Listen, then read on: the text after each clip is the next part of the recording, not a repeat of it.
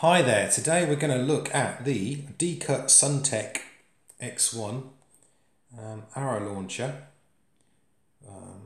for compounds, and this is a left-handed version because I'm left-handed. So what have we got? Well, first of all, let's just see what the packaging is. Pretty good. It actually comes in a really hard box. There we go, Suntec launcher.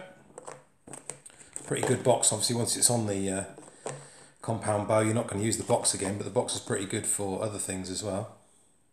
So what do you get inside the box? Well, first thing you get is a bolt to connect the launcher to your compound bow. One of those Allen keys is for that bolt, and the other Allen key is for the other adjustments that you can make with the launcher.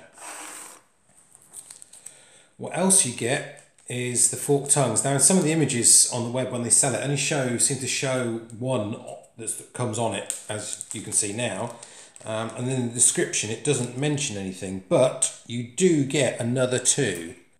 So the three that you get with it are the 2, the 3 and the 4 blades, and they are 0.08, 0.10 and 0.12.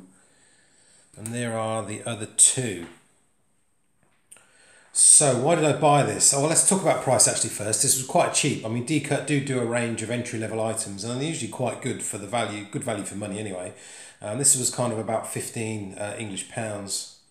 So not bad at all for what you get, to be honest. So why did I change? Well, what I do like about this is that you get a lot of adjustments, and you can see what you've adjusted. See on the front here, what you need to do is just loosen off the front, if I can, yeah, and then turn that side knob to move your arrow rest in and out, and then when you've got it in a position, you can tighten it up. So that's kind of a micro adjustment really. And you get the same thing if you look on the back here. You could just loosen that center one and then turn the top and the bottom for the height. And you also get some indented, if you can see that, like a screw head indent as well. So if you had trouble turning them with hands, you could always do a slight adjustment with screws, with a screwdriver as well. So as I said before, that first one is attached, and you get 2 more with it.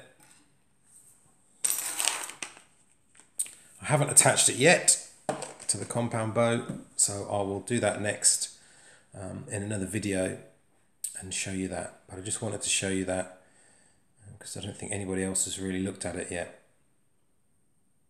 Okay, that is the Decut Suntec arrow launcher.